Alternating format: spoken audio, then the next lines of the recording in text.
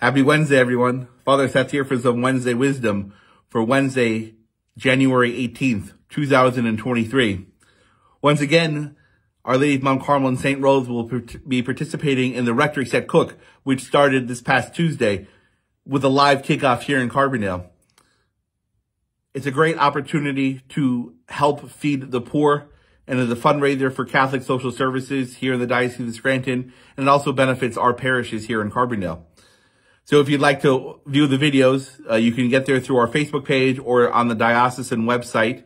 And every vote is $10 and is counted toward our parishes.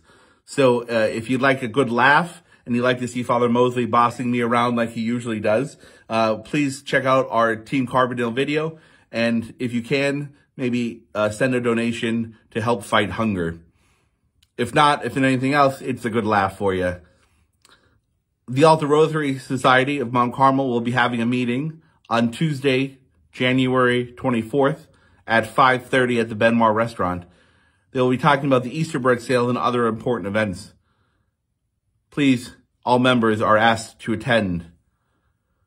Finally, as we were announced this past weekend, our former envelope company sent out envelopes by mistake to our parishioners. You may have received these envelopes. If you did not, that's okay. Hopefully you didn't, but if you did, the envelopes with the barcodes on them are the ones from the former company. They are the ones that could be discarded. If you have used them, that's totally okay. They're the same numbers. Everything is fine. But, Father Mosley wanted to send out 2 sets of envelopes, and I told him we had to stop. We just couldn't do it.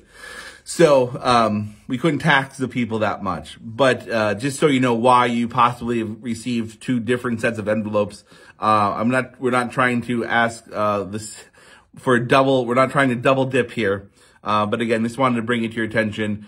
We've talked to the company. I think we fixed the issue that was an internal. Like I said, it was the former company that we're going with. The new envelopes do not have the barcodes on them. Those are the ones that we want you to use. And those are the ones that are a little bit heavier paper, a little bit more vivid color.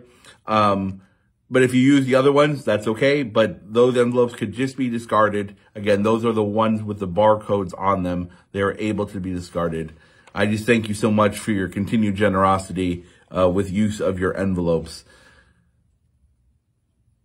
I think that's about all we have here for this week. I hope everyone has a great week as we continue to push forward here. I hope as we gather in prayer for the week of Christian unity, as we gather in prayer, as we prepare ourselves for the season of Lent, may God continue to watch over us and bless us as we share our love with one another and the Lord. Have a great day. God bless.